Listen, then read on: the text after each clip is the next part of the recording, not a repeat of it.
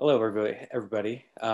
Good afternoon, and welcome to the start of the Spring 2021 Virtual Book Talk Series, sponsored by the Program in the History of the Book in American Culture, or FIBAC, at the American Antiquarian Society.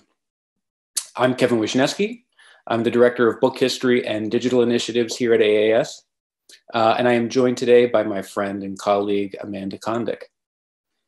Today's event features University of Utah professor Craig Dworkin, who in a few moments will discuss his book, Radium of the Word. It is a part of a series of monthly book talks dedicated to the history and future of the book, where each month we invite an author of a recently published monograph or digital equivalent to share that work and to answer a few questions from those in attendance. Now, before asking Craig to join us here today, I do have a few introductory points. First, for those unfamiliar with AAS, the society was founded in 1812 by printer Isaiah Thomas. We are a research library and learning society located in Worcester, Massachusetts, devoted to the understanding and sharing of history and culture of this nation before the 20th century. As a library, we collect, preserve, and share the printed record of what is now the United States, portions of Canada, and the Caribbean. Our collections include books and pamphlets, newspapers and periodicals, manuscripts, and the graphic arts. We are using Zoom webinar today as our platform. And so right now I would like to turn over to my colleague, Amanda, who will give you all a quick overview of the platform and some of the features we'll be using today. Thank you, Kevin, and welcome everyone. So before we get started, I do have a few notes on the mechanics of our Zoom webinar format for those who are not familiar with it.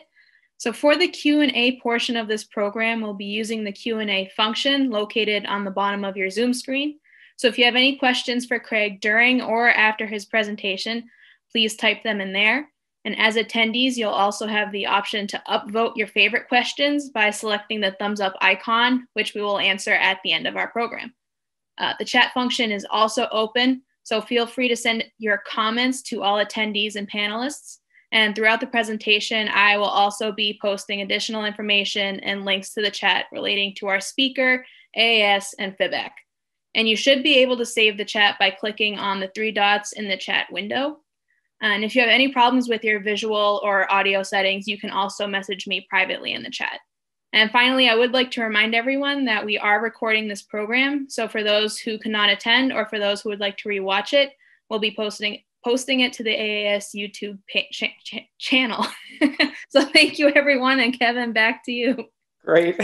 Thank you, Amanda. Now I would like to introduce today's guest. Craig Dworkin is professor of English at the University of Utah, where he teaches literary history and theory. Dworkin is the author of 4 monographs, including Reading the Illegible from Northwestern University Press and No Medium from MIT. And he's the editor of numerous collections, including Against Expression, an anthology of conceptual writing with Kenny Goldsmith, and The Sound of Poetry, The Poetry of Sound, co-edited with Marjorie Perloff. And I would like to add, he's also the editor of Eclipse, an online archive of innovative writing. His essays have appeared in PMLA, Critical Inquiry, Contemporary Literature, October, College English, and the American Book Review. And Craig is also a poet and book artist, which includes the Pinewoods Notebook, published in 2019 by Kenning Editions. He is the author of 2 monographs released just this past year: Dictionary Poetics, published by Fordham University Press, and from the University of Chicago Press, Radium of the Word, a Poetics of Materiality, which is the subject of today's talk. Links to both of those titles will be added to the chat for those interested in ordering copies. Now it is my pleasure to welcome Craig Dworkin. Thank you, Kevin. Thank you for the invitation. Thank you, Amanda, and everyone at AAS. I'm really honored to be talking to this group.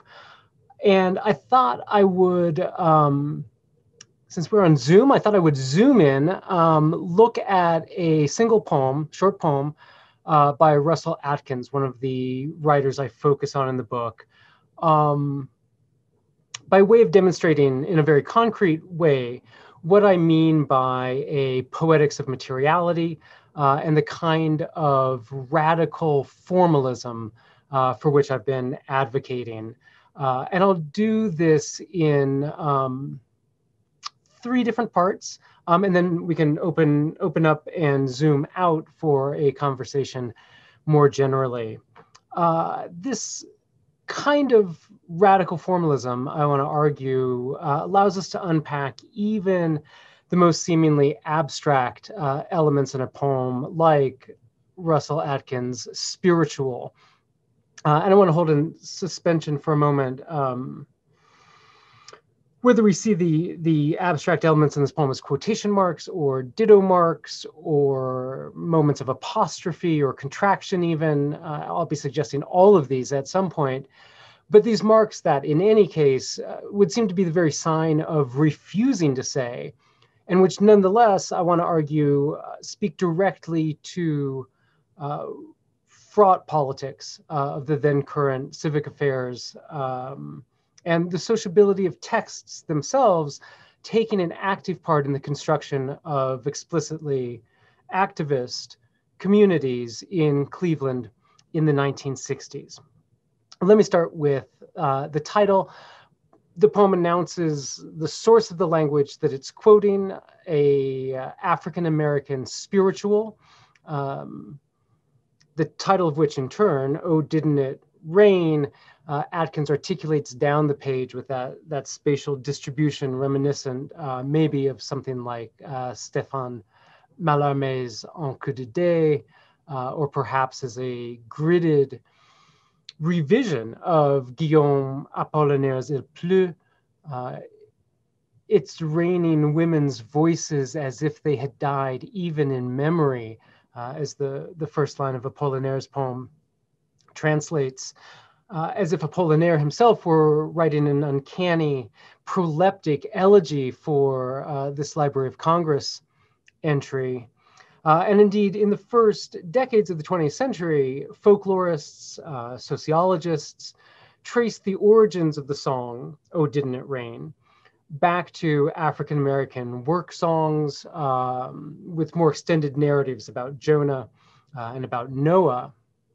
The famous sociologist Howard Odum said, quote, "The present day song that apparently originated in the plantation enslaved spirituals is less elaborate, having only portions of the old song." And he quotes the opening of those more recent abbreviated versions.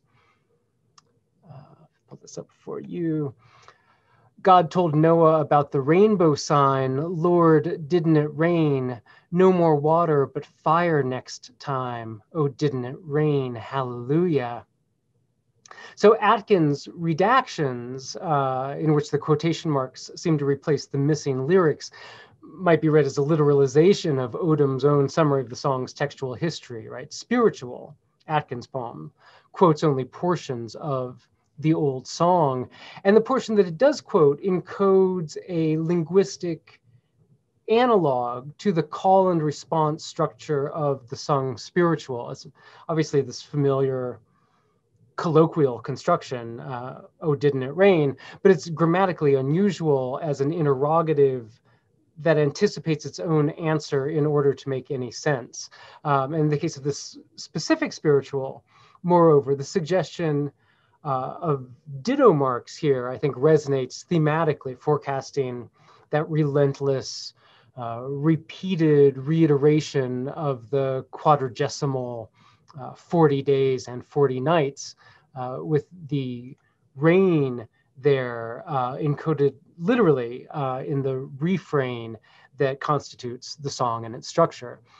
I think that rain may also be visually encoded if we read the glyphs as iconic or pictorial illustrations of raindrops. The page there is a sort of window pane.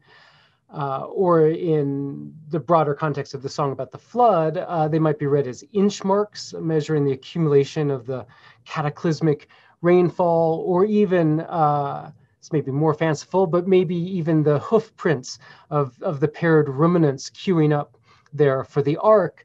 Or, I don't know, I can't tell if this is more or less fanciful. In the context of this old time song, the punched roll card for a piano player. And in the 1920s, in fact, H.T. Burleigh's arrangement of "Oh, Didn't It Rain" was issued as a piano roll. Okay, even without these associations, the poem, as with Apollinaire's visual evocation of audible voices, right? It's raining women's voices. Atkins' poem also exploits this dynamic tension, I think, between the written and the heard, not in the sense of paired herd animals, but in the sense of the auditory, the literary text, and the musical performance, the kind of very material punching of these piano player rolls, for instance, and the sounds that they might produce, sight and sound in general, starting with a visual pun on the visual register, spy, to look at, to examine, to observe closely or carefully, as the OED has it. So if we recognize the spy in spiritual, something seen only with its own mispronunciation, only with a deformation of the sonic, precisely the kind of close observation and discernment implied by the word itself. To see the spy in spiritual makes it an allegory of its own operation. Conversely, I think we might also note that the song's original phrasing is given discursively to emphasizing spoken language. In the most famous recording from the Newport Jazz Festival, 1958, Mahalia Jackson describes and instructs, God told Noah about the rainbow sign, talk about the rain, just listen to it rain, and so on. Other versions emphasize the flood victims crying out, their moaning and groaning, as well as the desperate, entreating percussion of knocking on windows and knocking on doors. You may know Sister Rosetta Tharpe's 1964 Manchester performance. It's important for the history of rock and roll, where she emphasizes, quote, knock at the window, knock at the door, crying, brother Noah, can't you take no more, and so on. The title also, though, raises attention between the written and the sung, as the song's own history charts this pivot from transcription to score. The song, as Atkins and his audience would have known it in 1966, was a gospel standard. So while the song may have originated as a folk spiritual, Mahalia Jackson provides a useful reminder, saying, quote, a lot of folks don't know that gospel songs have not been handed down like spirituals. Most gospel songs have been composed and written by Negro musicians like Professor Dorsey. She's thinking of Professor Thomas Dorsey there, or someone like Harry Thacker Burleigh. Musically, right, gospel elaborates on the spiritual's development of choral harmony. Sorry, we'll go back to where we were. Apologies for that. Gospel adds musical instrumentation to the spiritual, and technically gospel music is notated usually in standard staff scores. It's a written form, as Jackson reminds. Gospel music is authored. Spirituals, in contrast, true folk songs, are products of anonymous community performance traditions. They're passed on by practice, through oral imitation, through reiteration. African-American spirituals, monophonic, adapted to work songs, unaccompanied by musical instruments other than incidental percussion, perhaps continuing kind of corporeal claps and stomps of ring rituals, sounds echoed in this particular song's recollection of knocking on windows, knocking on doors. So let's see if I can do this properly this time. My basic point that if we read the marks in this poem as quotation marks, part of what they are quoting is a song which was itself the written transcription of an earlier oral practice, in which it encapsulates the history of the quotation mark itself. Okay, part 2. However we take these indeterminate marks, I think we might not expect this poem at first glance to speak to topical local politics, but it's precisely, I want to argue, this distance between the cool abstraction of its concrete visual poetry and the heat of the cultural moment that makes spiritual such a powerful publication. The poem, as its chapbook publication announces, printed in Cleveland, 1966, the very moment of mass political violence following, there were episodes in New York and New Jersey and Philadelphia, certainly in 1964. The iconic Watts riot, 1965. But then Cleveland really set the precedent for the hundreds of instances of civic summer turmoil that were going to simmer through the following year. And in Cleveland, the riot centered on the racially segregated Hough neighborhood. It's spelled H-O-U-G-H, but pronounced Hough, which at the time of the riots was, quote, one of the nation's most economically depressed African-American communities. This was the epitome of the post-war American racial ghetto. Protests lasted for a week, during which 4 bystanders were murdered by vigilantes, by white police, who beat and arrested hundreds of protesters. And if the Watts rebellion was symbolized by looting, the Hough riots were specifically marked by targeted arson. There were some 240 fires reported to authorities that week. There were almost 100 fires set on the Thursday night alone. Charles Lucas, an AME pastor, recalls Hough was on fire. I don't know how many fires, I couldn't remember, and it burned down. Hough burned down that night. And those fires, the violence that they illuminated, only cooled by rains that eventually arrived after an unusually arid 2.5 weeks without any precipitation. It's unusual for the Midwest. It was also unusually hot and sweltering summer, even for the Midwest.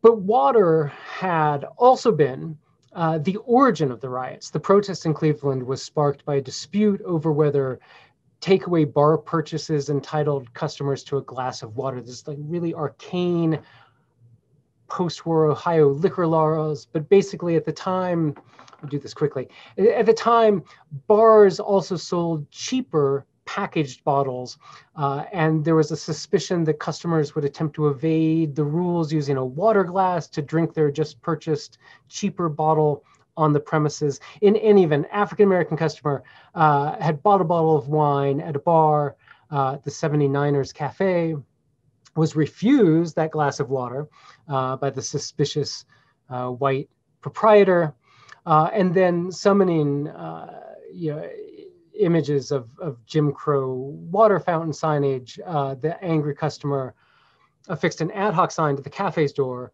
ventriloquizing the white bar owner's refusal. Sign read, quote, "No water for African Americans," though it used a stronger racist epithet. That sign, "No water," attracted an increasingly enraged neighborhood crowd, which turned violent, and the arson followed. So in light of these vivid particulars, how the Cleveland riots progressed from drought, no water for blacks, to flood, this torrential rains, by way of fire, all of these arsons, we can begin to see the resonance of spiritual in its particular historical moment. That spiritual quoted by Atkins refers not just to the biblical flood in general, right, but to a paraphrase of God's covenant. With Noah, never again will life be destroyed by the waters of a flood. Never again will there be a flood to destroy the earth. As the lyrics of the song continue, as we saw in the quote earlier, continue with that veiled threat from God, made famous as the title of a James Baldwin collection, and a phrase that Pete Seeger considered to be the greatest line in all of American folk music: no more water, but the fire next time. So with the wit of just the right allusion, just the right moment, Atkins calls attention to the irony of the narrative reversal in Cleveland: no water, or no more water, so the fire this time, followed by those rains of almost biblical proportion. Okay, part 3.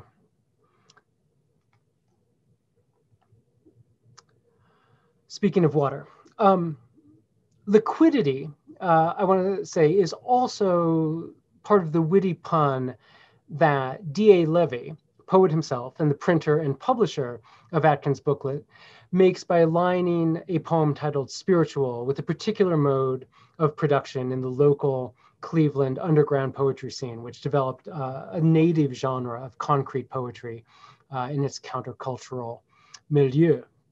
Publishing scene, part of what we now call the Mimeo Revolution, though the techniques were slightly more varied. Not only are the glyphs that proliferate through Spiritual known as ditto marks, but the ditto machine, in the precise terminology of mid-century print technology, is a type of spirit duplicator, so called because the high level of alcoholic spirits in the transfer solvents of the process. It's the same volatility that enabled the Molotov cocktails used by the Huff arsonists. And like Andy Warhol with silk screening, say, Levy embraced what most mimeographers shunned. And you can see some of that in the print here.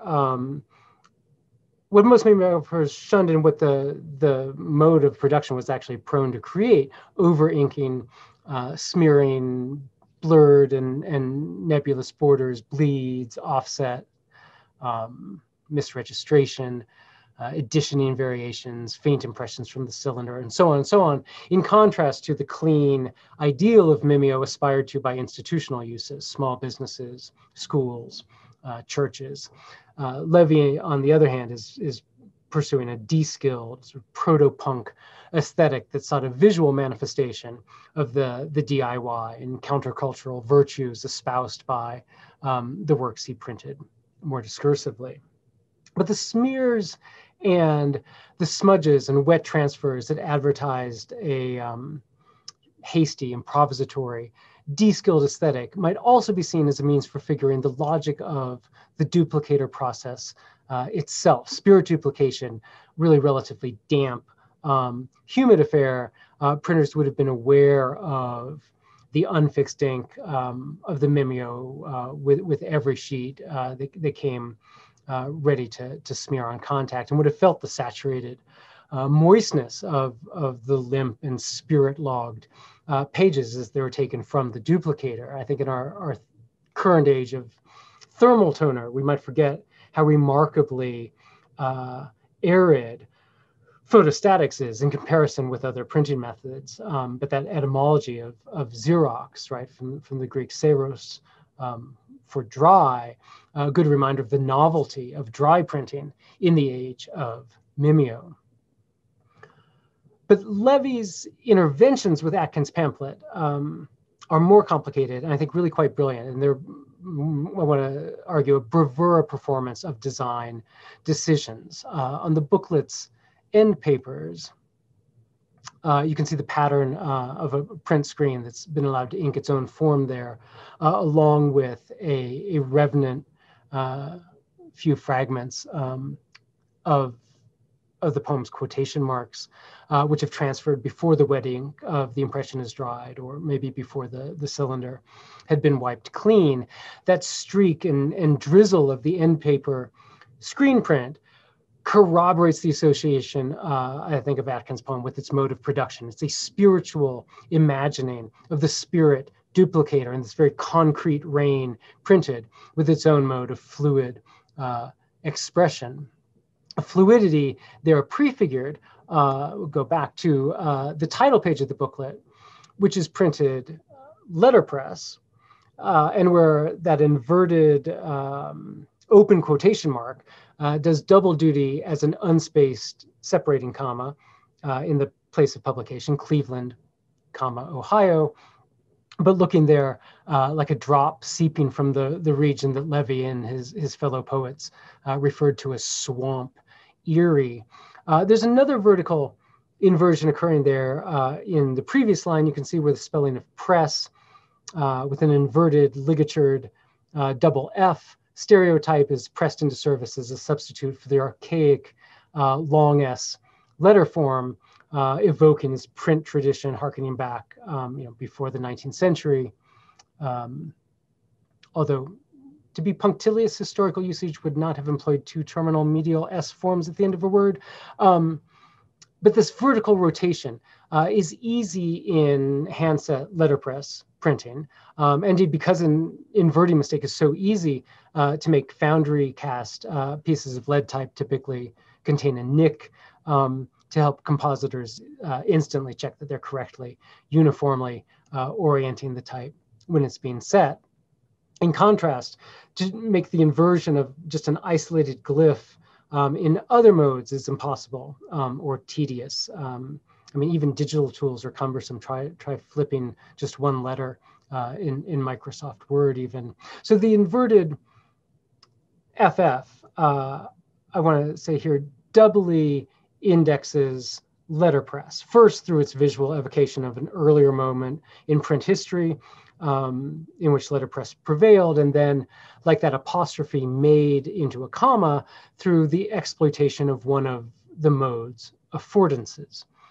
And if Levy's eccentric, ad hoc, bricolage orthography makes this blunt, conspicuous gesture toward the legacy of letterpress, picking up on the archaic spelling of Atkins' title, maybe that title page edition notice, first printing, 200 copies, also speaks to the fine press, rare book conventions with which letterpress had come to be associated over the 1960s. And yet, at first glance, the page suggests maybe not so much letterpress, but rather spirit duplication with that lightly inked blue chosen by Levy to evoke the distinctive Perkins mauve of Ditto. But not only is the title page not printed on a Ditto machine, it's letterpress, as we saw, the following page with the poem itself is not printed on a Ditto machine either, despite its Ditto marks, but rather on a mimeograph.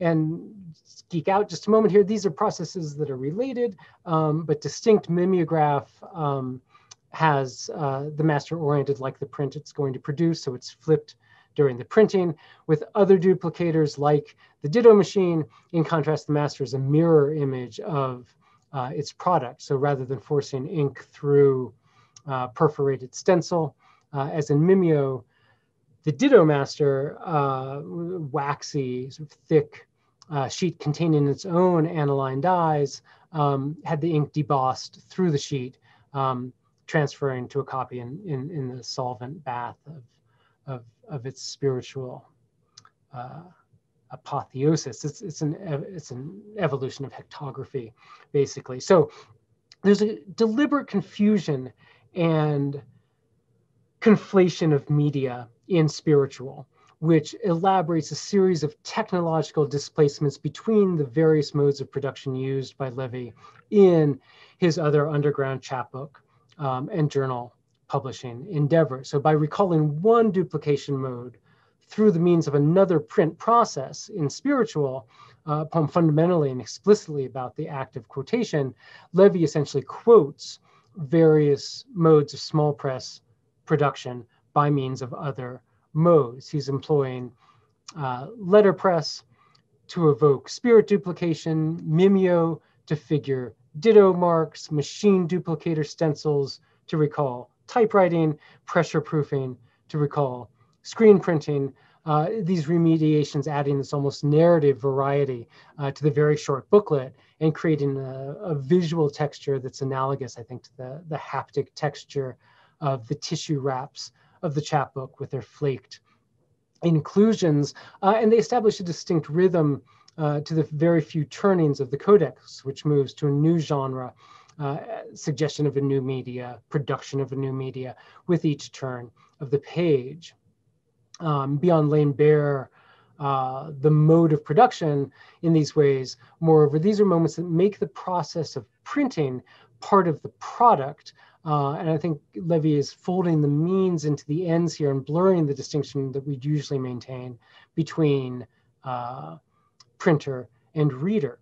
With that presentation, in fact, of that inverted, there we go, the inverted screened end paper page, Levy's actually bringing the scene of printing, the moment of production, into view for the reader, aligning two phases in the text's history with this uncanny simultaneity. With its mirror inverted image, the page appears to the reader as the stencil would to the printer on the platen with its chiral inversion.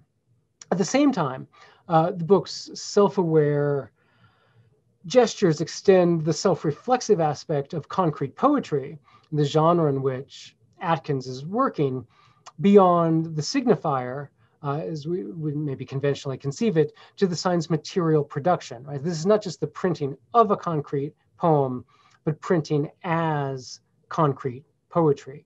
And in the process, by transforming these literal concrete pictographs of Atkins' visual poem into a metaphor for their own printing, Levy manages, I think, this clever reversal between the abstract and the concrete by figuring the literal in these ways, in spiritual. Levy's practice restores the metaphoric aspects of the spiritual through a material means, and throughout its etymology, spirit carries these connotations of immateriality in contrast to the carnal, corporeal, fleshy material. In the case of Atkins' spiritual, however, we find these dynamic reversals, the symbols, printer's glyphs, as material things seen literally rather than symbolically, but then rendered symbolic of their literal mode of inscription. So as readers who are trying to attend to these reversals and follow these relays, especially when encountering the poem on a screen, as you are now, digitally reproduced from digital scans, as I have them on the Eclipse site, we are endlessly ensnared in the network of quotation marks. We no longer know how to cancel them, how to multiply them, stacking them one on top of the other. We no longer even know how to quote, as it were, Jacques Derrida. Okay, thank you.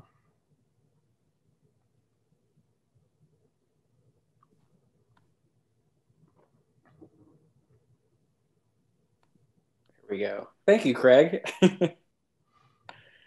So as Amanda has noted in the chat, the Q&A is open, and I will get to those in a moment. So for those who have questions, don't be shy. They're slowly coming in. I'd like to start things off a little bit, Craig, talking about this Atkins poem. This actually took I'm glad I was thinking about Atkins myself here, so I feel prepared for today. I have a lot of questions regarding reading communities. I mean, a large part of your talk today was really about those associations between, using Atkins' poem as an example for, thinking about print and print legacy, looking at the association between, other genres of writing previous works, art connections, local politics.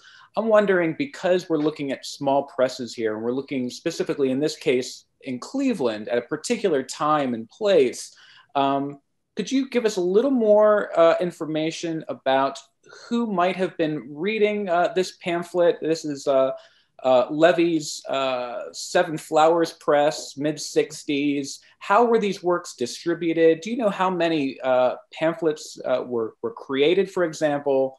Let's start there. Well, yeah, it is one of the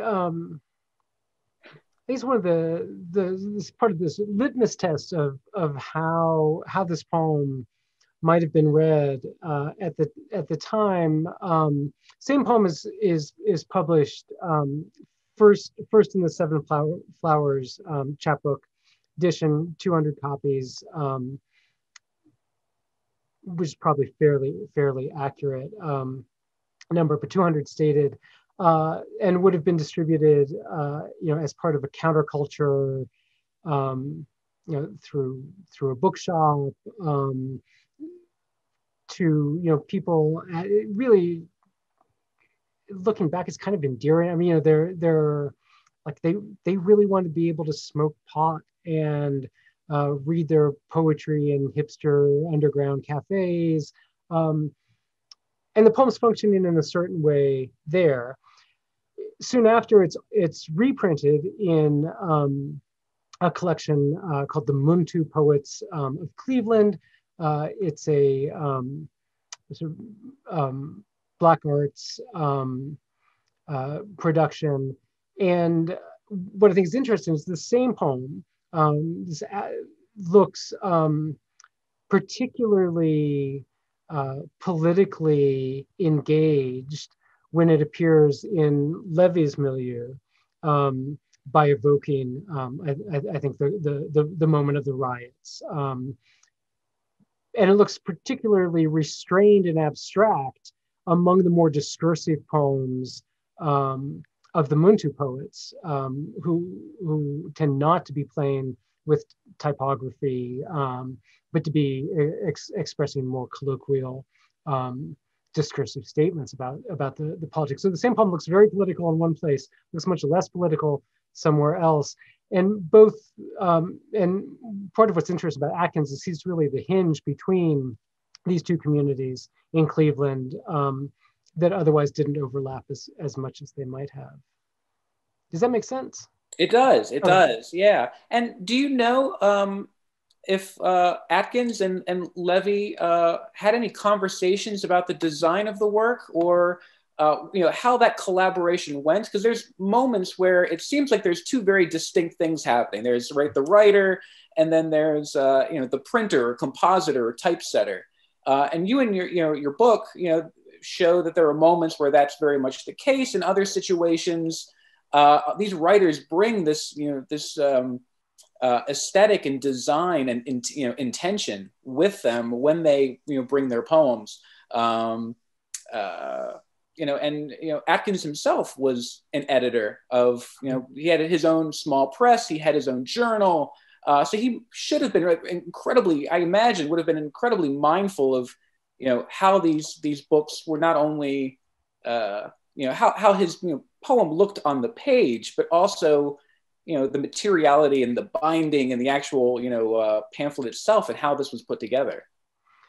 Yeah, I know that Atkins originally wanted those the marks in the poem to be virigules, to be slash marks, and it's Levy's intervention that makes them as double quotation marks, or I say however we want to read them. Part of the typewriter stenciling means that we can't know for certain what we might have known if they were letterpress set, depending on the typeface. So I know Atkins didn't like that as much. At the same time, I think Levy's picking up on what's distinctive about all of Atkins' poetry, even when it's not as concrete, which is a idiosyncratic use of the apostrophe, which breaks up his words, transforms nouns into sort of participles and things. So though Levy's doing something that Atkins hadn't suggested, I think he's also picking up on a kind of signature moment in Atkins' own innovations. Yeah, great. One last question. Well, I'm kind of doing a close reading myself of this poem. Do you know if Atkins ever actually performed this poem, or are there any recordings of him reading this poem? Not that I know of. Okay. I'm curious. I'm curious how those quotation marks would have fit into that performance. So, would he have actually stopped and read them? How those pauses would have been situated. I do know that when I've taught this poem, I often have students read it out loud, and it's interesting that there's a range of performance decisions that students make that are quite varied. No one goes to a single mode. The students clap them out, tap them out, think of them silently and let them measure out pauses. Other students simply ignore them and just read, "Oh, didn't it rain?" So it's certainly performable. How Atkins would have done it, I'm not sure. Great. I'm going to actually turn to the Q&A because we have a few of those posted now. The first question is the following. Do you think that the upside down FF ligature was an intentional reference to the long S, or a clever way to deal with the printer having run out of the letter S? Given the condition of the type, there is a suggestion that the printer had very little type to work with. I like that. It is definitely possible. I have made similar decisions in a type shop myself. My guess is, though, that it was an intentional allusion, only because Levy, well, that's a good question. I don't know how much type he had, but obviously he wasn't using any other type for this booklet, and wasn't setting that much by hand at any given time. So for those reasons, I think it's probably intentional. But it also fits with his ad hoc, off the cuff printing and design decisions. So it would be in that spirit, certainly. And we have a comment in the chat that says, maybe it was an accident, question mark. Broken type, inspiring intention. That would be nice. So be really nice. There's another comment as well in regards to what was happening in Cleveland at the time. And the comment is, the same water hoses used to put out the fire may have previously been used against the demonstrators. Or subsequently. I mean, we certainly see them as tools of civic institutional intervention in Huff.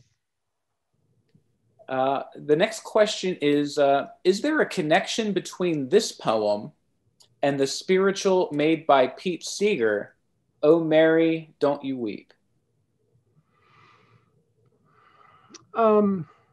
I'm not enough of a musicologist to say. Certainly, I mean, to my amateur ears, they are. It is part of the genre of liquidity, and as I say, Jonah, Noah are getting conflated. I think, though, that they are distinct works and not related songs. So someone who knows more about music would have to trace that back. There is a lot of scholarship, as I started in the 20s, on American folk songs. Newman Ivy White, H.T. Burley's various books, Howard Odum, and Guy Johnson's versions of things out of Chapel Hill. Be easy enough to go check that out. I will look and see. We just had another question submitted here. As you described, there are metaphorical mutual relations between quotation marks, the idea of quotation, and the material production. Is this often the case in a poetics of materiality? What about poems that maybe aren't in such intense dialogue with their means of production? What questions do you ask of poems as you approach them? That's a really good question.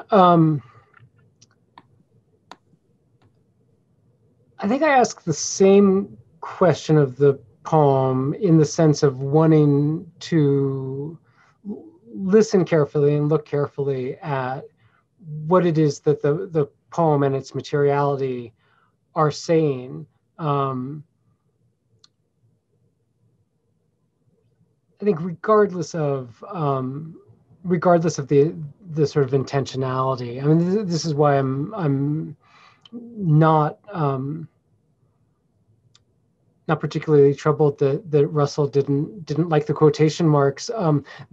They are what we have, and the chapter this is drawing from takes a very close look at exactly the kinds of quotation marks that are used when this poem is quoted in, say, a review of an anthology that includes it, and all of those quotation marks are all different, and so they're all doing different things. I think another way to say this is I think the dialogue with the mode of production is always there, but it's often more muted and less explicit than in this poem. I have a related question on Atkins.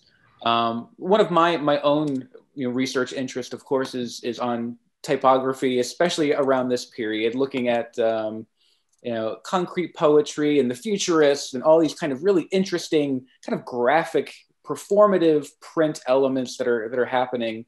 I'm always curious, about maybe one poet's awareness of another group. And it's always kind of tricky as a historian as well to try to, prove or argue that, while there may have been influence, or while I can see a connection because that's what I'm reading in that moment, I'm wondering, in this case, for example, how well aware was Atkins of, Cubist work or concrete poetry? Often when we even think about, concrete poetry, there's this interesting reference to that 17th century work by George Herbert, right? Easter Wings. That's always like the first, example of concrete poetry. And I'm wondering, like, those guys probably never even heard of, or saw that work. Maybe they did. But it's a difficult thing to prove. And I'm just curious, with at least in Cleveland's kind of counterculture artist network, how well aware do you think they were of these French Impressionists and French Cubists and the like, and Italian Futurists? This is a really interesting question, and I can only give I can give an answer, but I'd like to be able to give in more detail, and it's a project that I wish someone would undertake, because part of what interests me about this Cleveland scene is the native development of concrete poetry, which they're calling concrete poetry, in relation really to civic architecture, to poured concrete, steel reinforced concrete sense of concrete poetry. And they're developing their own graphic idioms. One of another thing that I detail in the book chapter is the trope of rain and storm and thundercloud and the visual representation of raindrops with slashes, with probably what are degree symbols, little small open O's, and it's being developed in large part not in dialogue with the international concrete poetry movement. It is, though, through the singular, particular, very important local counterculture bookstore that journals from that international concrete poetry movement, European journals, Ian Hamilton Finley's poetry journals, are coming to Cleveland as well. So it's not purely isolated, but it's also not, I think, beginning with the kind of history that you get from Dick Higgins' pattern poetry, or the broad network that Mary Ellen Solt is going to chronicle. So Cleveland is a really interesting case, and a lot of the I think a lot of the evidence isn't there. I think that there are a lot of stoners who weren't keeping good archives to help us tell our story. But I would love someone with more familiarity with the Asphodel Bookshop or something like that to try to tease out when these poets are in dialogue and when they're just developing something that happens to look very much like what's going on elsewhere. Great. We have time for one more question, and I'm going to kind of blend the best I can awkwardly, I will admit, my last question with one that was just submitted. My question really had to do with about all these different hats that you wear as a printer, or as a book artist, as a poet, as a scholar, and as, via Eclipse and other projects, as an archivist or curator of sorts in your own right. And my question was really about how all of these different roles kind of inform one another. I kind of wanted to blend that with this last question here that was submitted. And this person writes, from the UK, inspired by your method of inviting your students to perform a poem. How have you performed, or would you perform it yourself? So kind of a interesting question here. How would you perform that as being a poet yourself, but also as being a critic of it, right?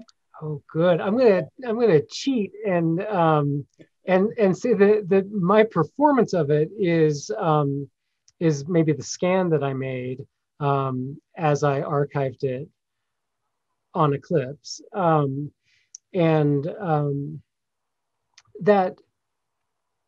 I think I can answer. Actually, I think I can give an answer to part of that, to part of your question, that is sort of equally evasive, but I hope telling in its evasions, which is one of the